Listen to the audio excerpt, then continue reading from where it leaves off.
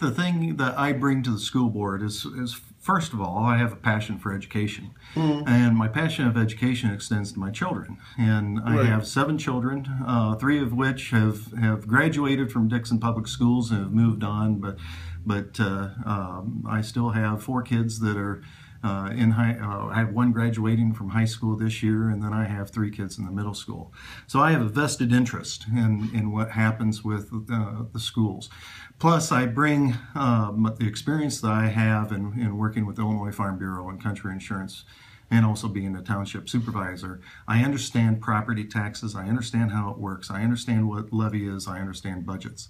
So I bring that strength to the board. Okay. Now, the Education Association in the district will soon begin negotiating the contract with teachers.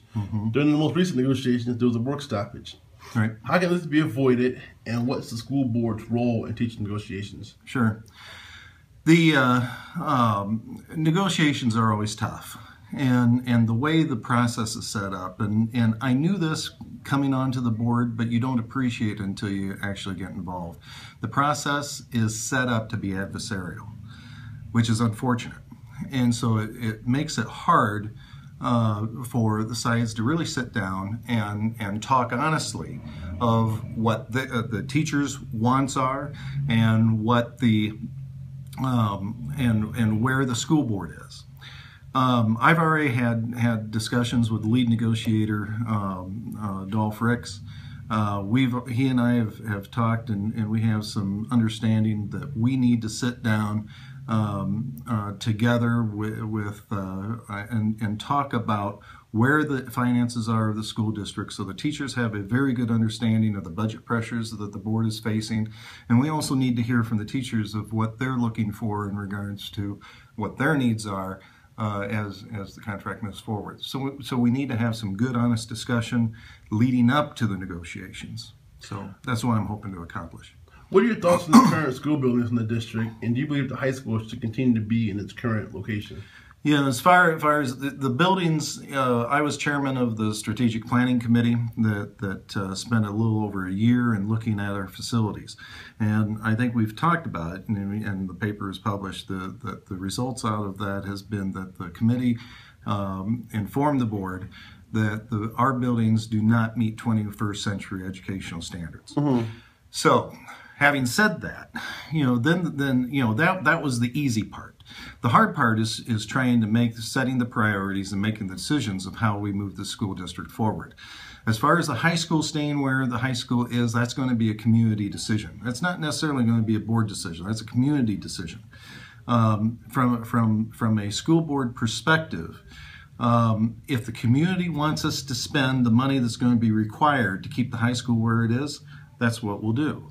If the community tells us that what we're going to need to do is to move away from that site and go off site and look towards the future, and set up a site for the next century of learning for Dixon Public Schools, that's what we'll do. But it's going to be a community decision, and that's why we set up with the master facilities plan. We've set up meetings and surveys, and now we've got a Facebook page. We're looking for input from the community to help us make those decisions. What can be done to improve communication between the teachers, school officials, and the board? I think I serve on the professional relations committee. I think we have plenty of means to communicate, for everyone to communicate together. What happens is that sometimes we talk past each other and we don't actually talk to each other, if you understand what I'm saying. I think we need to improve listening skills.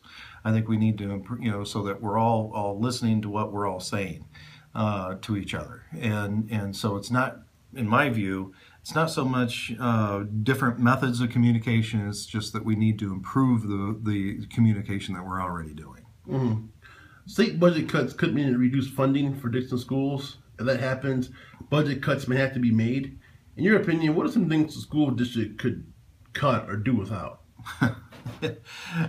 Jermaine, ever since I stepped on the board, we've been cutting budgets. And so we don't have really a budget issue in regards to expenditures, because now we're to the point where programs are really going to be adversely affected. We have a revenue issue.